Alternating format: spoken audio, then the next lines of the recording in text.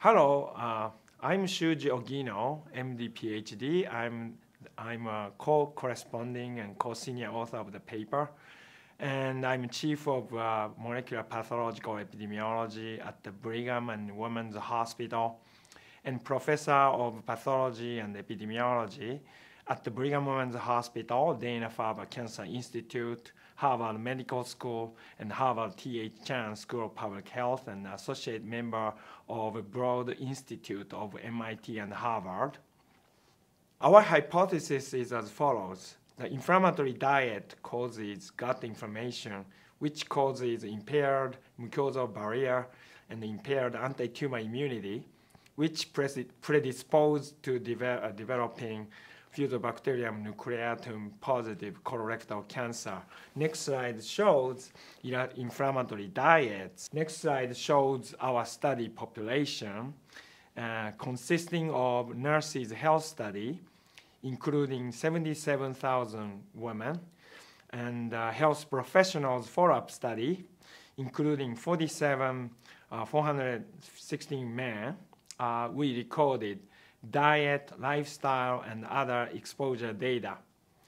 And during follow-up of these cohort studies, we documented more than 1,000 colorectal cancer cases, and then we collected tissue for analysis, and we have data on the amount of Fusobacterium nucleatum in tumor tissue in 951 colorectal cancer cases, which are included in this study. And the next slide shows our molecular pathological epidemiology, MPE analytic framework. So we test the hypothesis that whether inflammatory diet is associated with increased risk of colorectal cancer subtype with Fusobacterium nucleatum detectable level amount versus cancer subtype and with a Fusobacterium nucleatum undetectable level, and we call negative. And then we test the difference between these two associations. The next slide shows our main finding. So x-axis shows a diet inflammatory score. We divide into tertiles, so low to mid to high to the left. And then the y-axis shows multivariable relative risk. So the higher the risk, higher risk for cancer.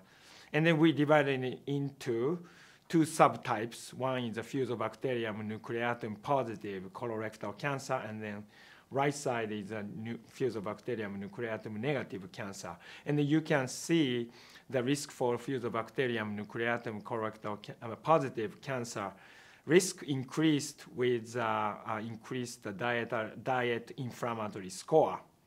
However, there's no such risk increase for Fusobacterium nucleatum negative cancer, and then statistically significant difference was detected between these two subtypes, as shown in the top of P heterogeneity, indicating the difference.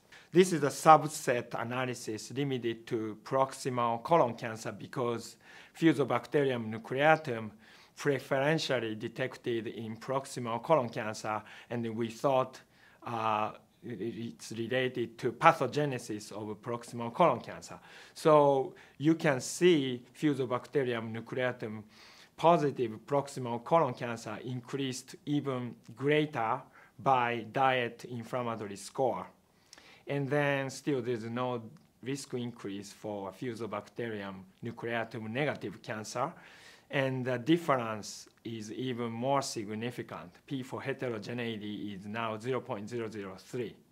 The conclusion from our finding, the inflammatory diets are associated with increased risk of colorectal cancer positive for Fusobacterium nucleatum, but not risk of colorectal cancer negative for Fusobacterium nucleatum. And this differential association appeared stronger in proximal colon cancer. And these findings need to be replicated in independent studies.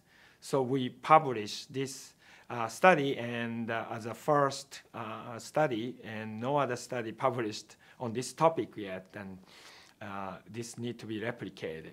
And the implications, dietary and nutritional intervention that can suppress gut inflammation may be useful for precision medicine and cancer prevention. And Fusobacterium nucleatum in stool or colon tissue may serve as a biomarker for subsequent cancer risk, in particular related to inflammatory diets. Thank you so much for your attention.